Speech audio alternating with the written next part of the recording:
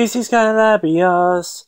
Think about these. It's now been 8 days since Golovkin annihilated Mr. Marco Antonio Lubio Dolan. Yes, but the Golovkin has now signed to fight Martin Moray in early February over in Europe. And the thing about these is Moray is a credible opponent, a top 10 middleweight who could be a linear champion if he didn't have to be on the end of what some feel is a hometown decision as Sergio Martinez last year.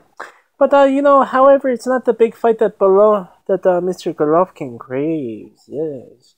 The thing about it is Miguel Cotto and Saul Alvarez can make him more funny, making more money fighting each other.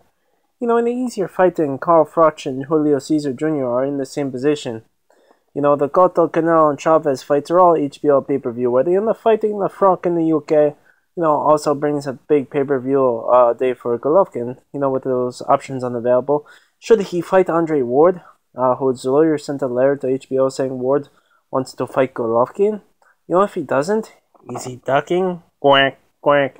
Ward is a fantastic fighter, as everyone knows. He's an Olympic gold medalist, and he hasn't lost a fight since he was a teenager.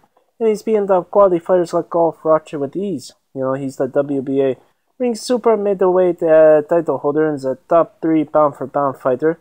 And he says he wants to fight Golovkin, who wants a big fight. So what's the problemo? Calabrius will have more details later. Wink, wink.